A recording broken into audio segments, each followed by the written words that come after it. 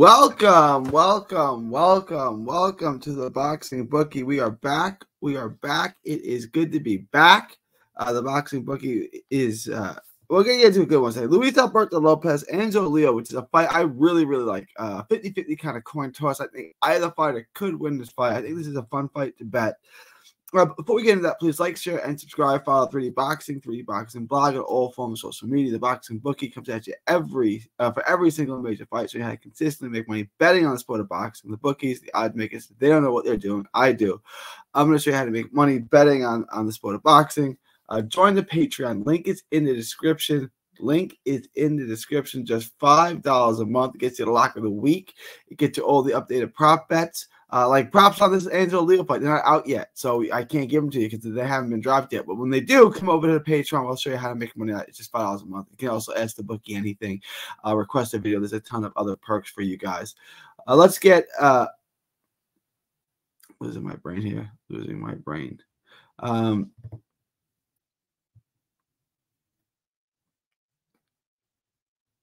All right. Also, subscribe to the channel, Texas Boxing Scene on YouTube. That's Texas Boxing Scene. All proceeds go to autism research and recovery. All right, let's get into this fight.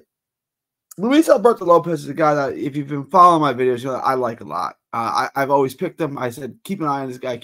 I was at his kind of breakthrough fight when he beat Ray Jimenez back in early 2019. You could see that there was something to him. It was a Roy Jones card in Washington. The middle of Washington, and you can see that he had something special. You can see that he was a unconventional guy with power that can confuse you. He can make you miss a little bit. He could do a lot of things. And I said at that time, he reminded me a little bit of Carl Froch in the sense that he looks bad. It looks like he might just be a hitter, but he's actually subtly doing things really well. Subtly, there are things he's doing very well that you might not notice. He's gone on, obviously. He's won world titles, had a couple of defenses. This is a guy that now is really taking center stage. People want to see him. People put him in, fantasy matches and dream matches, and he's really burst onto the scene. And he's deserving. He's been a fighting champion. He's an excellent fighter. He throws from a barrage of angles, shoulder rolls a little bit, and can avoid shots. He's a little slippery on the inside. You don't really expect that from him. He's strong, stocky looking. He's kind of stocky and sloppy. You don't expect him to have that kind of movement and be that kind of slippery.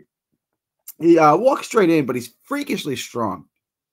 Throws hard shots, unconventional combinations, and from angles. He's weird to deal with. He's got a great chin. He absorbs shots really well. He's great biome. He's just a little engine that could. Now he's a little engine that did. He keeps punching. He lunges, he's out of positions at times, and he's falling over his feet. Like, there's things that he does wrong, but his timing is good on his counter shots. He's got good legs and athleticism. He can make you miss a bit, and he can counter you when he does. He'll get you. His kind of awkwardness causes you to do things that you wouldn't traditionally do, and then when you're out of position, he counters you. It's a lot to deal with. Good mobility, good hand speed on his combinations. He puts them together pretty quick. He's a lot more of a complete fighter than he looks like, but he doesn't have these flaws. Like he's got these fatal flaws. Like he's falling over himself and he's lunging. And he's so easy to counter when he gets over aggressive. And he also seems to fade a little bit. He slows down, and when he slows down, I think this is going to be the key for Angelo. He becomes easy to hit. Angelo's got quick feet too. Good bounce to his step. Good head movement. Nice jab. Nice snappy jab. He's got a highly educated jab. He knows how to use it. He's got really good feet as well. He's got high ring IQ. He's a high IQ fighter. He can fight in all three levels. Good body punch. Really commits to his shots. Sits down, but he doesn't have that great one-punch power, but he commits to his shots, and he makes the most out of the power that he does have. He's defensively responsible, unlike Lopez. Leo finishes. He's a fighter. He stays behind his tight guard and works behind the jab. He likes to be on the inside. He rips body shots, really commits to the body. He's accurate from the outside with the right hand. He's got a sharp, quick lead right hand that he strikes with. Strikes like a cobra. It's good.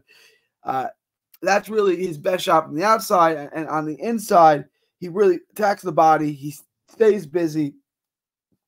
Strong, pushes forward fighter as well. This is going to be combustion between these two. I like that lead right hand. If he can score that, and then that will allow him to get himself on the inside, where I think he can win this fight. He's got problems too. He jabs in the mid-range. He's got his own issues, but he's a relentless guy. That's good from all three distances. When he's not jabbing in the mid-range, he's good in the mid-range. Relentless, good body puncher. He's persistent. So this is a tough fight to bet, right? Like, to me, this is a true 50-50 fight. So I'm going to bring up the odds. I said this in the Rayo and Pitbull Cruz, but it's a 50-50 type of fight. And when someone's paying plus 300 or more in a 50-50 fight, just bet that fighter. And that's kind of what we have here. Angelo is plus 340. So he's basically a 3.5 to 1 dog. Lopez, they're telling me he's almost a 5 to 1 favorite. That is way too wide. That is way too wide. I'm not 100% convinced Angelo wins this fight, but I'm 52% convinced that Angelo wins this fight. So to me, this is worth it. I would throw a one-times bet on this. A one-times bet is going to make you, obviously, $100 bet would make you 340. The other bet I would like, and the props aren't dropped on this yet, is the over. I really like the over. I like the fight to go the distance. I would bet the over on this. I don't know what they're all right. All right, this is all we got. Yep, they don't have the over yet. When they do, hop over to the Patreon. I'll show you how to bet the over. I'll show you what to do with that. I think this fight goes the distance. I'm pretty confident on that. But for now, this is a great. I wouldn't add this to a parlay. Like, I'm not super confident that Angelo wins this fight. I think he's got a good chance. I think it's a 50-50-ish kind of fight where I would ever so subtly lead towards Leo, but the odds make this worth the bet. It's just like I said about Rayo last week. I'm going to say the same thing about Angelo. So hop on over. Make bet easy. Keep it simple. One-times bet makes you $340 $100 bet. Let me know what you guys think. Leave your thoughts, comments below. Please like, share, and subscribe. Follow 3D Boxing blog on all forms of social media. The Boxing Bookie comes at you for every single major fight. It is August 7th, 2024. From Texas to the world, thank you, and God bless. Don't miss a tweet, post, story, or video. 3D Boxing is on Twitter, Instagram, and Facebook. Hit the subscribe button now to stay inside the ring.